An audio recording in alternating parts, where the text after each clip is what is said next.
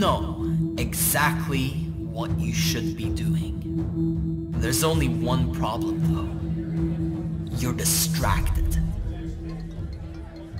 And no wonder, anytime you look around, there's all of this noise. From morning till night, there's distraction upon distraction.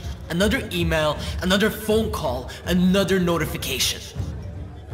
But the greatest minds of all time have one thing in common. They were able to tune out the noise.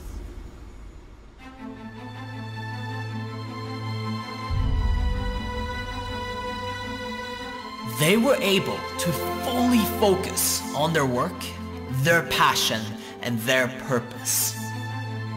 And now there's more noise than ever. Now it has become almost impossible to tune it out. But do you know what that means? It means that the reward is even greater. Can you focus on your vision? Can you keep your attention on it no matter what happens? Because it is guaranteed that not only will there be small distractions where most people fall off, but at some point all hell will break loose and there will be uncertainty and chaos in your life.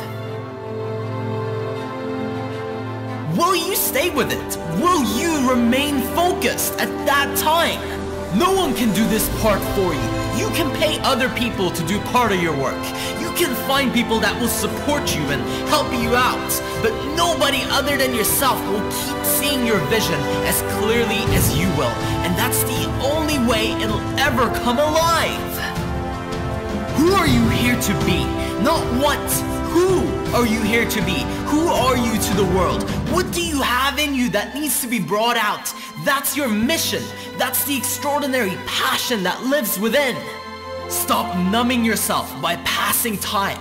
You need every second you can get. Stop escaping your calling by pretending like it's okay to settle for something else.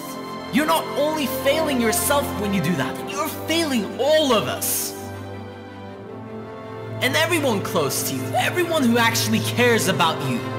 The moment that you try to sacrifice yourself to make some of those people around you happy, you're letting them down more than ever. The only problem is that you don't realize, and nor do they. But as you take that step towards your vision and tune out all of the critics, as you tune out all of the distractions, and as you gather all of your energy and concentrate all of your being on this one thing, that's when you're creating something that will remain unmatched. That is your deepest gift, and it's time to share it. Only through concentration and focus, only through applying yourself completely, fully, entirely, and giving your all until there's nothing left.